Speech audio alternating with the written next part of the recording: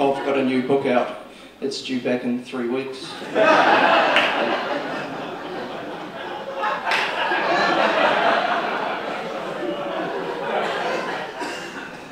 To be honest, I get a bit nervous when I'm on stage, so in a bid to build up the old self-confidence, I've been, you know, murdering hookers.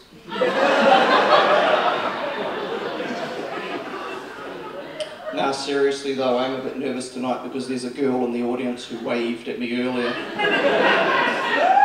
I couldn't be asked swimming out and rescuing her.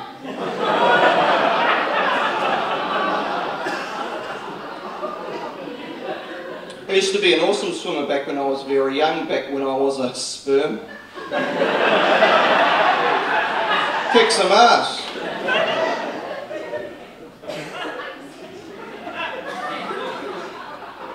Anyone here taking a girl out for the evening? Yeah, choice, awesome. I once went around to see this girl and this dude opened the front door and he said, now you be sure to keep your hands off my daughter. And I said, fine, but it's your fault when she falls off during sex.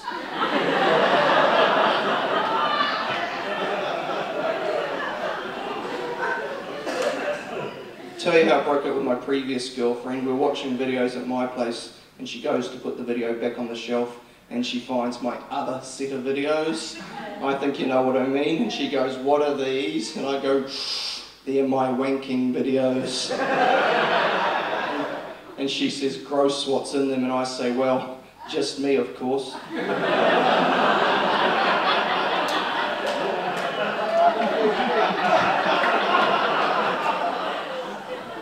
I was at the urinals at a local shopping mall recently.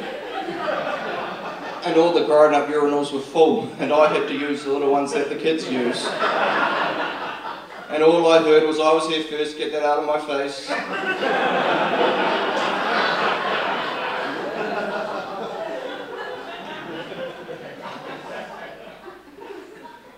Used to be an altar boy, and I had to sit at the front of the church with the minister, and it was so embarrassing when I'd fall asleep and wake up with an erection poking into my back.